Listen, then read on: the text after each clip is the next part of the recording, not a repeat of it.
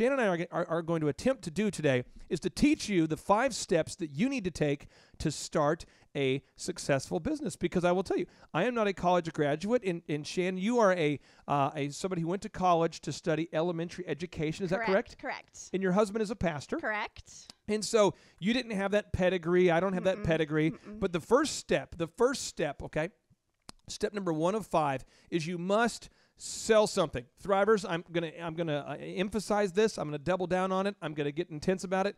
You have to sell something. And I'm gonna give you a notable quotable from Guy Kawasaki. Yes, love him. This is the guy who helped introduce the Apple computer, the Macintosh, as it were, to the world back in 1984. He's also a board member with Wikipedia. He says this: ideas are easy, implementation is hard.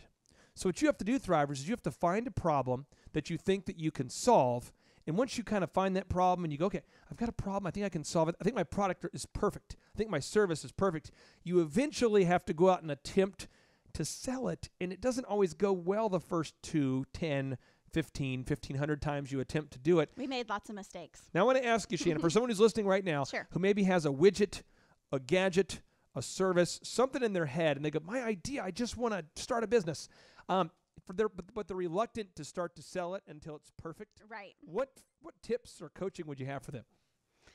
Probably my first tip was you're gonna fail through the process, and Wow. and I don't want to scare them, but That doesn't feel very nice. I You're know. gonna fail. I'm sorry. I just want to set correct expectations. Okay.